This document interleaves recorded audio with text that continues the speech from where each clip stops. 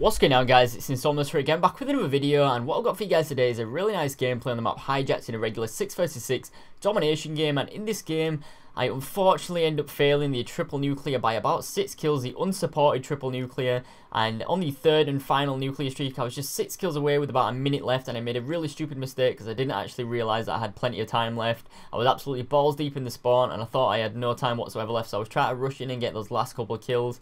Little did I know, I actually had a full minute left. I made a really silly mistake that you'll see towards the end of the gameplay if you watch that far on, but nonetheless I still managed to pull off the double nuclear as well as a 24 gun streak, and I believe the first nuclear is like a 37 gun streak as well, so pretty nice gameplay in my opinion.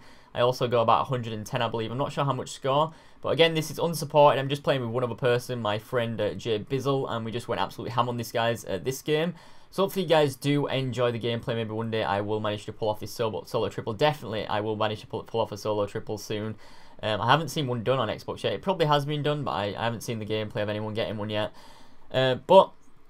Nonetheless, you guys may remember in my last video I actually mentioned that I wanted to kind of improve my commentaries. I wanted to stop, you know, talking about gameplay for pretty much like 10 minutes every single video, you know, because it gets kind of boring. It's way too late in this game's life cycle to be talking about gameplay and tips and stuff. At least in my opinion. I know a lot of you guys are probably getting really bored of that, so what I'm going to be trying to do over the next couple of videos is trying to improve my commentaries a bit to hopefully make my content that much more, you know, a slight bit more enjoyable for the rest of Black Ops 2. Because I went back a couple of days ago and watched some of my Modern Warfare 3 content, and basically every video was me, just literally about 50 videos, just me starting the commentary, doing my intro, saying I've got like a 70-second mob here or something for you guys, then saying drop a like on the video, talking about the gameplay or some tip that I'd already repeated multiple times, and then ending the video. And that was in my opinion, the gameplays are really good, but like commentary wise it was just complete and absolute shite, and I'll admit that. So I want to try and make my commentaries a lot better. For the past couple of days I've been pretty much stumped on what I should actually talk about in commentary, so if you guys wouldn't mind leaving me some suggestions in the comment section down below, maybe having a little bit of discussion on what you think I should talk about. And the stuff that gets voted up the most is the stuff that I will most likely try and do while I'm practicing my commentaries. I want to definitely make my commentaries a lot more entertaining, especially for when Ghost comes out. Even though I want my channel to always be like a gameplay channel, always based on Beast gameplays, it can't hurt, you know, to have a nice commentary behind that as well. But that's pretty much that. I do have 2 things I want to cover in this video. It does have about halfway left. So the first thing I want to cover is TK. Now a lot of you guys have been leaving comments in my comment section telling me about TK, you know, asking me about TK, what's my involvement in TK, am I going to be leaving OP to join TK? And you know, that is not the case. I am in TK, I'm a member of TK. I got asked to join, me, Benny Central and Weagle get asked to join by Chaos Silencer or Jimmy to join TK and help out with the channel, and we decided we would do so after, you know, realizing that it wasn't basically, you know, just another pub stomping clan. It's something completely unique, completely like, you know, different from what OP, Doom, Amp are doing. You know, it's not pub stomping, it's basically everything combined all in one channel, you know, and it's all like really nicely high edited, high quality stuff, you know, montages, clips, you know, really edited, you know, guides or like series on how you guys can improve and stuff like that. It's got everything from like sniping, pub stomping, which they call war beasting, knifing, competitive. They've even set up a pro team with some really top players over the past couple of days. So it's basically got everything on that channel. And you know, me, Benny, Liam have been running OP for about a month, 2 months now. Sorry, we brought it back about 2 months ago, and we've been running it really well, and we would never ever close down OP again or like abandon OP again. It's going to be here to stay. So when he asked us to join, we was a bit wary, you know, if it was going to be the same thing, because obviously we don't want to join another clan if it's basically just the exact same thing.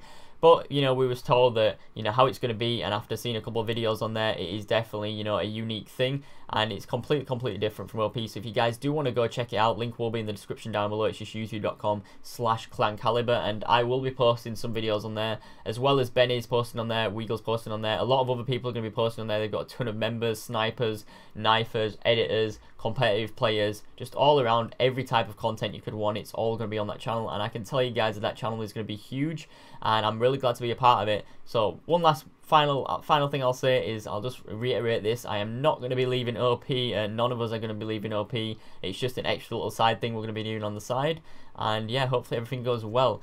And as well, if you guys aren't already, you know, I have mentioned this many times before, I'm sure you guys are already all already subscribed to OP, but if you're not, link will be in the description, just youtube.com/withtheop. Now the final thing I want to talk about in this video, because I don't have much time left, will be aim assist. Now, some of you guys may have watched Rich's video yesterday. He actually mentioned that, you know, I don't use aim assist and I use maximum sensitivity.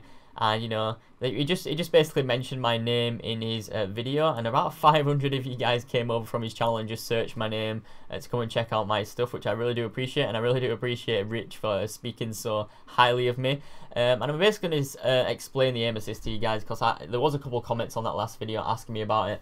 And, you know, I basically started playing Call of Duty in World at War. I played maybe a week of World at War with the aim assist settings on and with, you know, the default sensitivity that it had, and I decided that it just wasn't for me. I didn't really like, you know, when people ran in front of you, your aim just like automatically drags onto them and it can screw you out of like some close range engagements and stuff. So I decided from that day I would take it off. You know, not knowing it would, you know, affect anything really, and I decided to bump up my sensitivity so I could, you know, react on people quicker. And for using this, I've been using this ever since World at War, and it's pretty much worked for me. It took a while to get used to. My, you know, level of skill didn't change when I initially changed it, because back then I was a pretty bad player, maybe like a 1KD player. But I'd say in the long run it has helped me out. You know, long range engagements are a lot harder to like handle when you don't have aim assist, but it makes it a lot better for close range engagements. And if you do try it out, maybe try it out with a lower sensitivity. It isn't really that hard to get used to. Some gunfights, you know, you'll have the upper hand without aim assist. Some gunfights you'll have, you know, a disadvantage with aim assist. But once you use it for a while and get used to it, it will be perfectly fine and dandy. Sometimes people are a bit scared to take it off, but, you know, as you saw from Rich's video yesterday, you know, you can get used to it relatively easy. So that's the story behind aim assist. And this is where I actually failed my streak. I do apologise, there was no game audio on this little gameplay. I'm not sure why. I think the other day when I was using my Elgato, my audio cable wasn't plugged in. But you saw there I died on a 24 right at the end. Got jump shotted by that guy's scuff controller. I probably should have waited around the corner. But anyways, hopefully you guys did enjoy this video. Again, make sure you do leave me suggestions down below on what I should commentate over. Leave me a like if you guys did enjoy. And I shall see you guys in the next video. Bye.